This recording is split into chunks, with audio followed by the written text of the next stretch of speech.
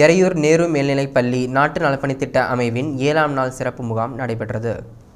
எறையூர் நேரு மேல்நிலைப் பள்ளியில் நாட்டு நலப்பணித்திட்டத்தின் சார்பில் சிறப்பு முகாமிற்கு ஏற்பாடு செய்யப்பட்டிருந்தது. அதன்படி முகாமில் நாட்டு நலப்பணித்திட்ட மாணவர்கள் ஆலய உளவார பணிகள், சாலை செப்பனிடுதல், மரக்கன்றுகள் நடுதல், எழுத்தறிவு பணிகள், பள்ளி வளாக தூய்மை, இலவச சிறப்பு முகாம், சுகாதார பணிகள், விழிப்புணர்வு பேரணி உள்ளிட்ட பொது பணிகளில் மாணவர்கள் ஆர்வமுடன் கலந்து கொண்டு பொது மக்களிடையே விழிப்புணர்வினை ஏற்படுத்தினர்.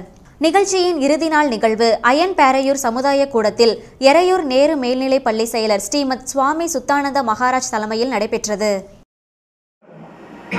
கொஞ்சம் தள்ளி போனால் கொஞ்சம் நல்ல மரங்கள் நல்ல சந்தனம், நல்ல விலை உயர்ந்த மரங்கள்லாம் உள்ள இன்னும் நல்லா உள்ள போனால் மனித நடமாட்டமே இல்லாத இடம்லாம் போனால் பாபநாசம் காடுகள்னா எங்கள் இடத்துல போனால் அங்கே அந்த மழையே விளைஞ்சு முட்டா வரும்.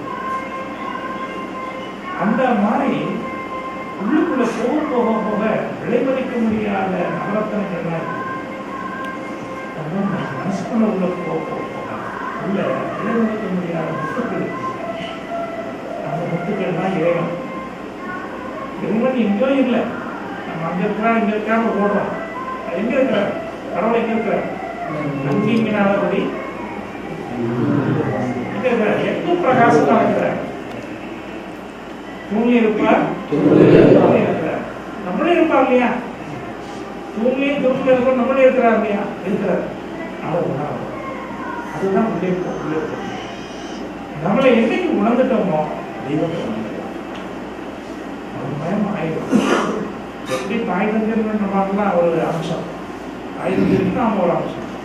நமக்கெல்லாம் மூலமான தாய் தந்தை யாரு?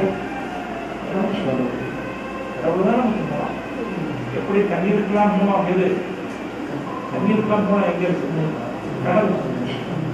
கடல்ல சூரிய கிருஷ்ண மூலமா ஆவியாகி மழையா பொழிஞ்சு தண்ணீர் வெளியில வரும். அதெல்லாம் கடைசியில் என்ன ஆகுது? ஒரு மழை பெஞ்சு வெள்ளம் அடிச்சுட்டு மறுபடியும் போய் சேருது. முன்னதாக நடைபெற்ற நிகழ்ச்சியில் நேரு மேல்நிலைப்பள்ளி தலைமை ஆசிரியர் செல்வம் வரவேற்புரை வழங்க முதுகலை ஆசிரியர் மற்றும் நாட்டு நலப்பணித்திட்ட அலுவலர் ராமசாமி திட்ட அறிக்கையினை சமர்ப்பித்தார். பின்னர் நேரு மேல்நிலைப்பள்ளி நிர்வாகி நல்லாசிரியர் காளியப்பன், முதுகலை ஆசிரியர் அறிவேந்தன், வட்டார சமூக தணிக்கை வல்லுநர் கமலக்கண்ணன் ஆகியோர் வாழ்த்துரை வழங்கினர். இறுதியாக தமிழாசிரியர் கணேஷ்குமார் நன்றி கூறினார்.